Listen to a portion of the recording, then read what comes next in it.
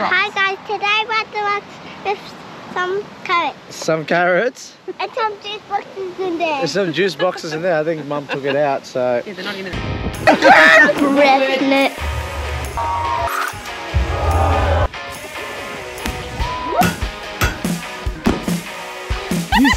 Silo art is going to be magnificent.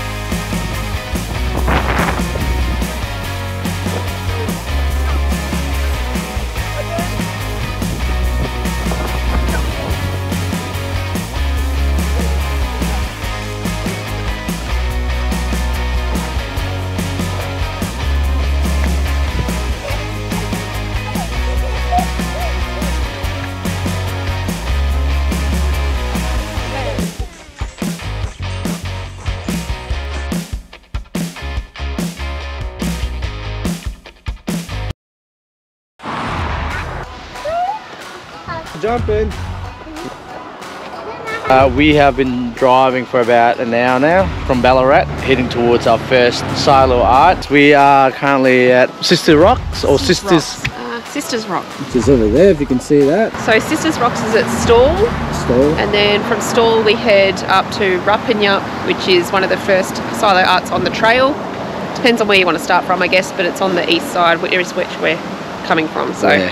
The easiest one to start off with, and then we'll head up to Sea Lake and around.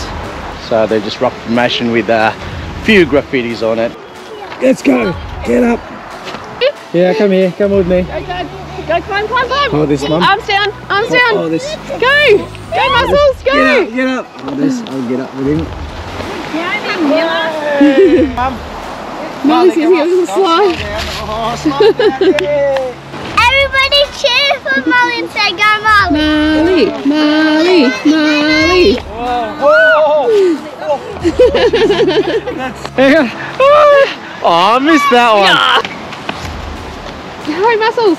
Oh, Jesus. Go backward. Yeah, we made it. Mommy, I'm slide again. No, come on. I'm going to slide, literally. Come on, slide down. Slide down. Use your bum as your padding. No, I don't want my jeans worn out. Alright, that's done. We are at our first silo art, which is at Rupinyup. Just right there. It was done in 2017 and two local sports people. And it's just embracing the local, how the sports is such a big significance, deal in, big significance in small rural towns and regional towns. So today, from the start of where we're starting the silo art trail, we're doing 6. So we're heading from Rupinyup up to Sea Lake. So we're going to be covering 6 silos, and then tomorrow we're going to be going from Sea Lake to Nil, which we cover 1, 2, 3, 4 silos, and then from Nil around to Horsham, which covers another 3. So it's 13 silos on the art trail. I find it amazing that people can sculpt wood. Looks like Mallee. So this actually goes all the way up there. No, we don't have time. We don't have time. Yeah.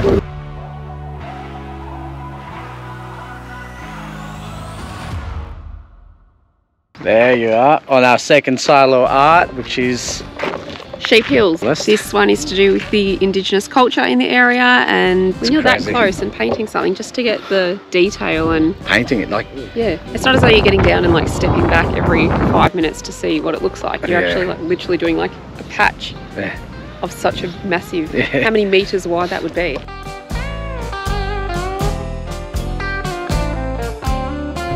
That's a bad reception. Yeah, so if you're going to have this sort of more interactive stuff, make sure you have connections. Don't have Optus. So the next one will be another 25 minutes from here, so we'll see you there.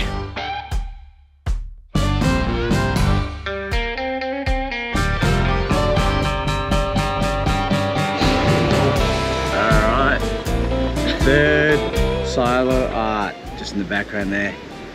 In Brim. In Brim. So the actual silos were built in 1939, but the artwork was done in 2016.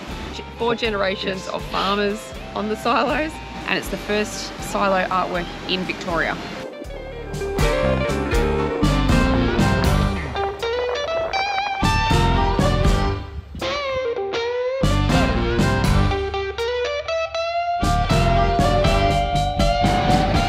Alright guys, we are at Ngunnawal Silo Art.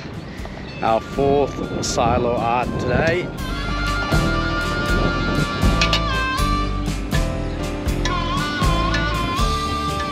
So the Ngunnawal Silo Art is the 32nd silo to be included in the Australian Silo Art Trail. There you go.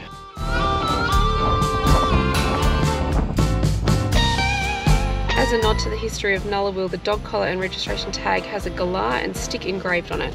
The town name Ngunnawal is derived from 2 Aboriginal words, Nulla meaning killing stick and Will derived from Willcock meaning galah. Completed in 2019, the emphasis of this artwork is on the Kelpie and highlights the importance of working dogs to the farming communities. Cool little metal art over here. Local company, they've got a garden full of metal art, so you can go and look through the garden of all the metal sculptures and things. There. Whoa! It's like Bumblebee, isn't it? It's actually pretty cool, this place. Look at the robots that they've created. Amazing.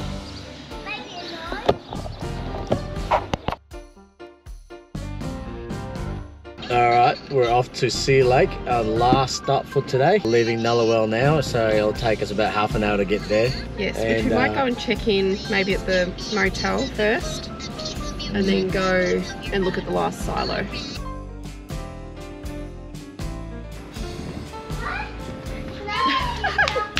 Living in a shed tonight. The bathroom itself is as big as our room. Anyway, it's not too bad. So we're going to stay the night and then tomorrow we'll be heading out towards Neil. N-H-Y-L-L. N-H-Y-L-L. Oh yeah, not too So bad. this is like literally like colour-on sheds and they've like put little units in them. It's pretty clever. It's actually kind of cool. It's pretty clever. So Windy, this one's a pretty cool one. So this one's to do with the silence of the Victorian outback. Silence of the Victorian Like how outback. peaceful and things that Victorian outback. So that's what it's Victoria is. And it's got an Indigenous girl on a swing. She's looking over Lake Tyrrell. Absolutely amazing.